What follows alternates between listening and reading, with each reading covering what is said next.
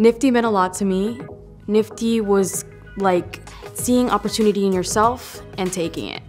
The NFTE competition has really meant just getting perspective on everybody that's out there in the world, all different types of businesses, backgrounds, and types of people. And that's really just my favorite part about it, is just whether you win or lose, you get to meet all these amazing people, and otherwise you wouldn't have had this opportunity. So. My biggest concern about my own future was what I was going to do after high school, getting to college, that adult life, but NFTE has really opened up the curtains to that. Oh, I can start my own business, I can do a bunch of stuff. Being part of NFTE, the experiences that I got out of that was opportunity.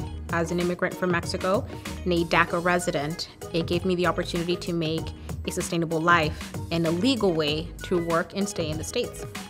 I was really shy. I definitely did not like being around people, and I struggled to talk when I was around other people, public speaking really. NFTE, not just the pitch competitions I've been doing, but the fact that I've met so many new people. NFTE has brought me to meet so many new people. That's really helped. My NFTE mentor was Mr. Butler from Silver High School, and honestly just the help. I wouldn't be doing this competition if it wasn't for him. I entered because of him, and over the past few months, he's connected me with so many different mentors and people. I definitely wouldn't be standing here if it wasn't for him.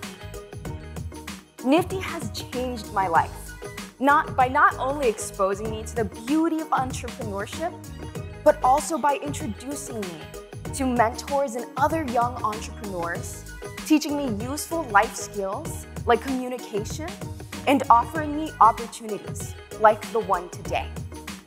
Believe it or not, I went from a shy and nervous girl to the confident woman who knows the value of her ideas and is standing here today.